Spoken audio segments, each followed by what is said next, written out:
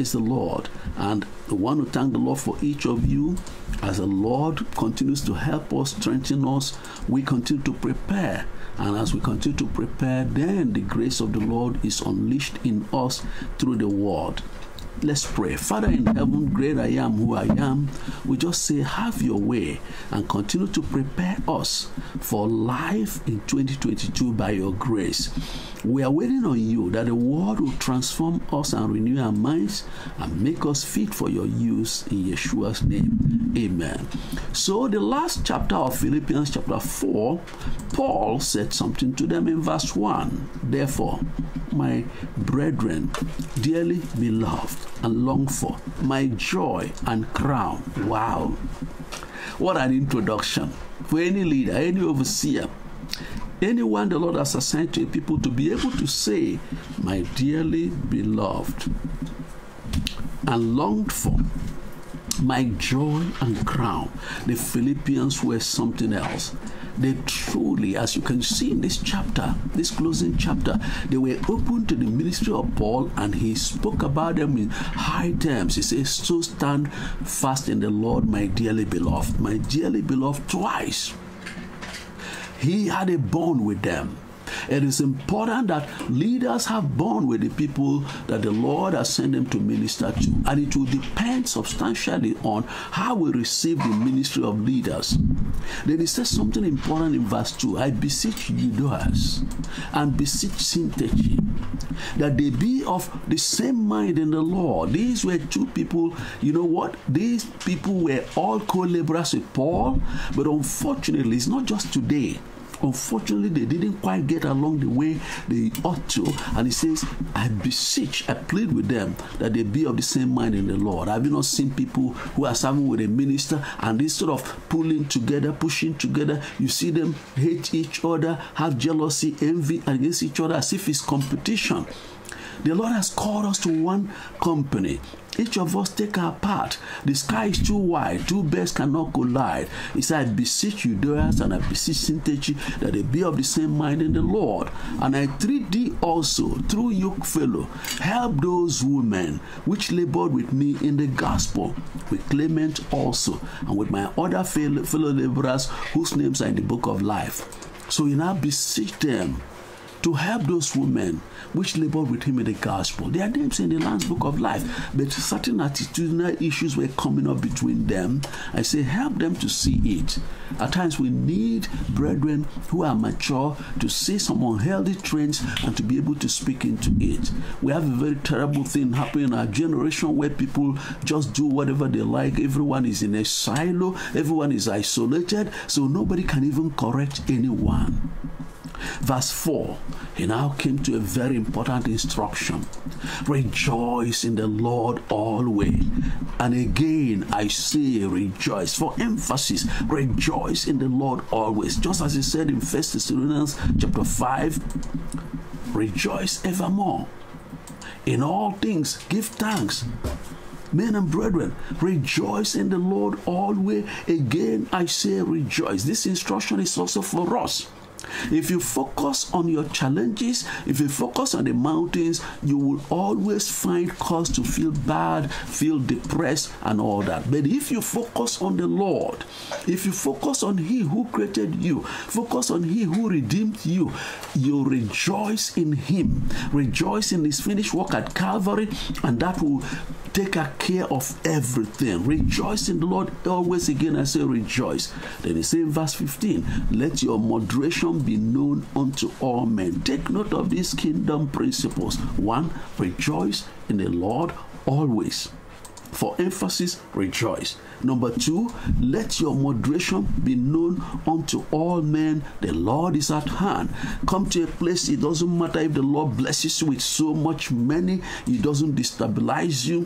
If you are passing through difficulties and there's not enough money, it doesn't destabilize you, because by the grace of the Lord, you learn the power of moderation, the power of being moderate in all things. And nothing external can destabilize you. It says, let your moderation be known to all men. The Lord is at hand. This is a very important kingdom principle. Come to the place. If you have all the money in the world, praise the Lord. Use it to sponsor the Great Commission, advance the Great Commission. You are struggling, you know what? Having food and raiment, you are content. So that is two principles in verse 4. Then in verse 3 and 4, then it says, verse 6, be careful for nothing. Another kingdom principle. Be careful for nothing, but in everything, by prayer and supplication with thanksgiving, let your requests be made known unto the Lord. Another powerful instruction. They'll come to the place where you are not careful for anything. You are not troubled over anything. You are not bothered over anything. You know what? There is no lifestyle better than this. Be careful for nothing. I want to ask you, what is it that you are being careful about? What is it that is troubling you and giving you sleepless nights? What is it that is the enemy wants to use to take away your peace, your joy? Be careful for nothing, but in everything, the good, the bad, the ugly, in everything by prayer and supplication with thanksgiving, let your requests be made known unto the Lord. If you wonder why prayers are not answered, why things seem to tarry, check up this one.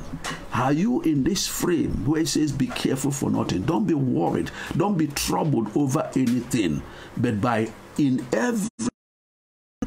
prayer and supplication with thanksgiving. You've not seen it, but you thank the Lord for it.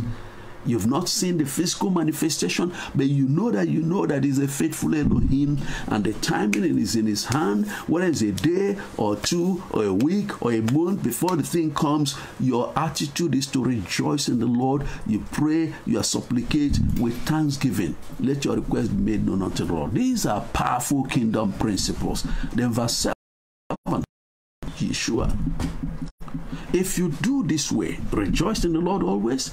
If you let your moderation be known to all men, because the Lord is at hand. If you are careful for nothing, but in everything by prayer and supplication with thanksgiving, you make your request known unto the Lord, what will happen? There will be an outcome. The peace of Elohim, the shalom of Elohim. Yeshua said, my peace I give unto you, not as the world gives, I give unto you my peace. The peace is one great factor, one great blessing Yeshua gives His people. The ability to be whole inside, not destabilized, not confused, not troubled. The ability for their hearts to just have this green light of the presence of the Lord.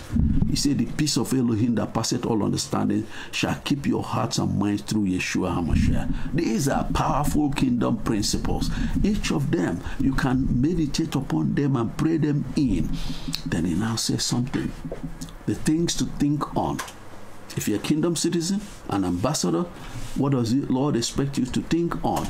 Verse 8. Finally, brethren, whatever things are true,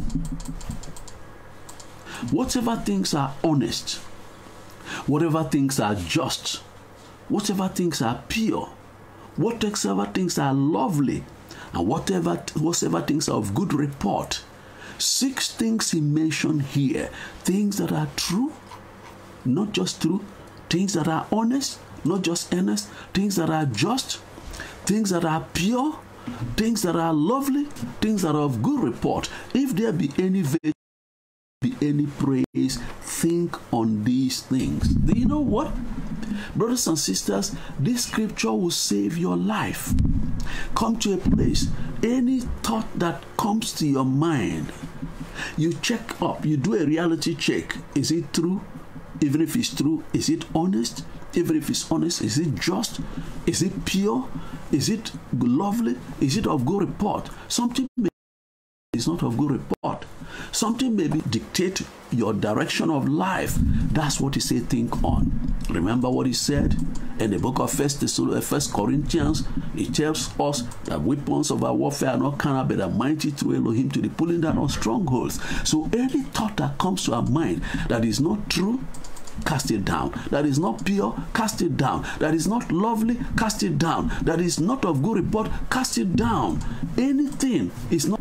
In verse 9, he said, if there be any virtue and if there be any praise, think on these things alone. What is it that comes to your heart? What is it that comes to your mind that doesn't fit this framework? Deal with it. Violently reject it. Then he said in verse 9, those things which ye have both learned and received and heard and seen in me do, and the Elohim of peace shall be with you. He said, follow my example. The things you have learned from me, the things you've received from me, the things you've heard from me, the things you've seen in me. You know what? If you do them, the peace, the Elohim of peace shall be with you. Then he said in verse 10, but I rejoice in the Lord greatly, that now at the last your care of me had flourished again. They cared for him before, then they seem to have come down. Have you not seen it in church, in the ministry, where you are connected? You know, have the Lord, you receive a revelation from the Lord, you begin to support, you begin to stand with. There's somehow either distraction or people, naysayers. Before you know it, your love waxes cold and you back down from what you used to do. You know what?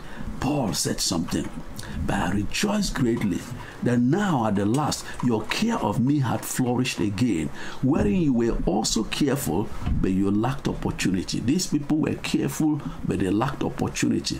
They didn't have either the resources or the opportunity to give to him. Then he says something important in verse 11. Not that I think in respect of want. I'm not saying this because I have need, I'm under pressure. You say, no, I don't speak in respect of want. For I, Paul said, I have learned in whatever state I am, therewith to be content. Paul said, one of the secrets of my apostolic success is that I've learned to be content. You give me water in a tiny cup, praise the Lord. You give me in a huge cup, praise the Lord. You say, I've learned to be content. I know both how to be abased and how to abound. Abase means come down. Abound means go up. I know how to be abased and how to be abound everywhere and in all things. I'm instructed both to be full and to be hungry, both to abound and to suffer need. This is so interesting. Paul spoke about him because he was a man. When he got to a place where people supported him, he focused on the job and did the work of ministry. If he went to a place like Corinth where the people were proud and arrogant, he would labor with his hand to provide for himself and those who were with him. And Paul learned how to abase and abound. You know, I experienced this practically 1 year. I think it was I don't know whether it was 2005 or so. I went on a trip to America from Africa, and it was wonderful. And on that trip, you know, I had all the facilitations, everything, all those beautiful, wonderful things. And then I went to Africa. As I went to Africa, we had an invitation from Cameroon, Limbe County. Limbe, I think, is in the southwest county, Limbe City. And I went with Pastor Jalat, and we went, you know, no airplane. Were to go by road. He thought it was a day or two. Well, brother, what is it? We took our handbags for our pillows and lay on the tarred road. Early in the morning, there was a water nearby. We didn't know whether there were crocodiles, but you know what? What could we do? We just went there, splashed around to scare anything, had our bath about 5:30 a.m. And when the vehicle was eventually ready to move, it began to move, and it got to the boundary of, I think it was Cross River and the boundary of Cross River and Cameroon. And they couldn't cross because we got there late. In Africa, they closed the borders. So we got there late. You know what? We had to spend the night in front of an army cantonment. A bench in the bus, took it on, lay on it. But the next day we went. We only made the last day of the conference in Limbe. The Lord still did what he wanted to do. It was awesome. But it was a typical example, and we can tell you, we faced that. And every minister, I want to share this to you. Nothing destroys ministry as clinging to what you think you are. If you can't adjust to situations, you are in trouble. Learn to abase, learn to abound. You go to a place, you say, listen, you guys are so givers. You gave and gave. Even when it was in Thessalonica, you say you supply these necessities. It's not that I really need something, but I desire that the fruit may abound to your account. There are times, if you are working with somebody who the Lord has elected and given an assignment that is beyond that person, and the Lord brings you to connect with that person, and you willingly, willfully, not to be manipulated, not to be appealed, you willingly receive of the Lord and take your place, fruit is abounding to your account. Every single thing the Lord accomplishes through that vessel, by supplying the need of that vessel, you are a partaker of the same benefit. Whatever that person accomplishes is based on the principle that Paul explained, that he plants, Apollos waters, Elohim gives the increase. That principle is simple. Whether you are the one that prayed through and cleared the way in prayer, or the one that gave to support the work, gave to support the minister to be able to have things to put on the table, you know what, whatever is accomplished through that ministry, you are part and parcel of it. Heaven acknowledges you, and on the last day, when the rewards are being distributed, you who gave, you will receive your own portion. This is something that you don't have to negotiate for it. It's a done deal. This is a divine principle. It's a kingdom principle that somebody plants, another waters, somebody gives, somebody prays, and the work is done. Then he said, not because I desire a gift, but I desire fruit that may abound to your account. What they were doing in investing in Paul, fruit was abounding to their account. But I have all, verse 18, I have all and abound. I am full, having received of Epaphroditus the things which were sent from you, an odor for a sweet smell, a sacrifice acceptable, well-pleasing to Elohim. If you give with a good heart, if you give without intention to control, if you give because you know that this is what the Lord has apportioned to you, you know what? Your gift will be an odor of a sweet smell, just like the day that Noah offered the sacrifice after he came out from the ark. He offered the sacrifice. The Bible says Elohim smelled a good smell, and then he made that awesome promise that seed time and harvest shall not cease. So there are things you give to the Lord. The Spirit will teach you to give them. The quantum and quality of what you give, the sincerity, the knowledge of what you are doing, it can bring about a sweet smell, a sacrifice acceptable, well-pleasing to Elohim. Then he now gave them a promise. Every Christian likes to claim this promise, but this promise is not for every Christian. It's for people who fit into the framework of the church at Philippi, the way they cared for the apostle that the Lord assigned to them, the way they were very, very detailed about it, very fastidious about it, that even when he was in Thessalonica, they gathered funds and sent to him. He said in verse 19, but my Elohim shall supply all your need according to his riches in glory by Yeshua HaMashiach. Yes, he said, this is your payback. Every need of yours, Elohim will supply, because he sent me, and you received me as one sent by him, and you became partners with me in what the Lord did. He said, that God who sent me, who knows what you have done, he will supply all your needs according to his riches in glory by Yeshua HaMashiach. All things the Father has is in Yeshua, and through Yeshua he blesses all. Then he says in verse 20, now unto Elohim and our Father be glory forever and ever. Amen. Very important. Then he said in verse 21, salute every saint in Yeshua HaMashiach. Salute them. Paul always had a habit of saluting people. The brethren that are with me greet you. He was a relational apostle. All the saints salute you, chiefly they that are of Caesar's household. Remember, he was in prison. The prison was attached to Caesar's household, and so he was able to say to them, the brethren that are of Caesar's household, who were already born again through his ministry. While he was in prison, he was ministering to people. What do you do when you don't know what to do? What do you do when things seem to be, the bottom seems to be dropping out on you? Our attitude determines our altitude. Attitude is our emotional response to challenges of life. Altitude is the height we can soar. If you have the right attitude, facing issues, know when to keep quiet, know when to speak, know when to handle things in wisdom, know when to just absorb things and throw it to the Lord. If you have the right attitude, there is nothing the Lord cannot help you to overcome. Paul was in prison, Yet, in prison, he wrote the epistle to the Ephesians, the epistle to the Philippians, epistle to the Colossians, epistle to the Thessalonians, and he wrote some other epistles even though he was in prison.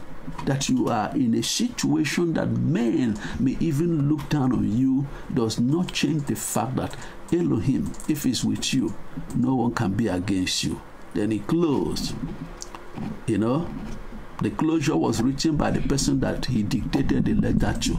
Part of the epistles of Paul, he would dictate it to people they write down. The grace of our Lord Yeshua be with you all. Amen.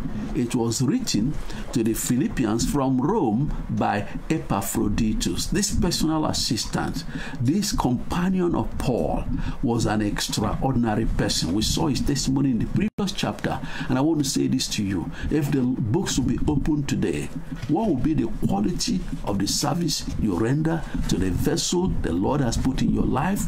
It could be your pastor. You are older than the pastor.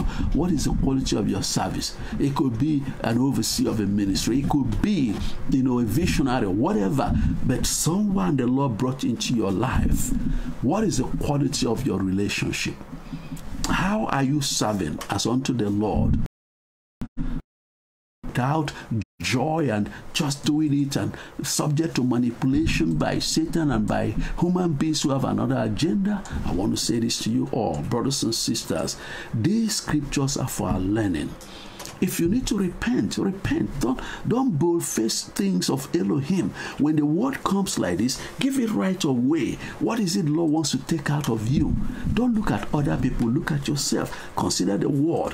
Focus on the word and let the word do a work it ought to do. This is so important, men and brethren, that we know that we never arrive until we cross the pearly gates. And while we are still on that journey, like Paul, we can press forward.